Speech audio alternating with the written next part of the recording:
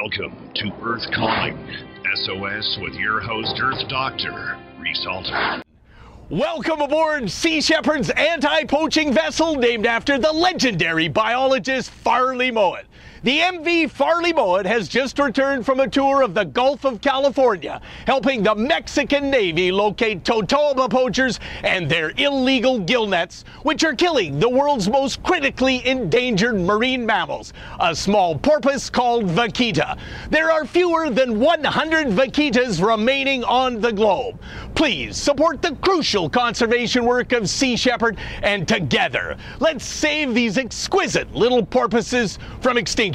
Reporting for Earth Calling SOS aboard the MV Farley Mowat in Marina del Rey, California. I'm Earth Doctor Reese Halter, reminding you to protect our planet.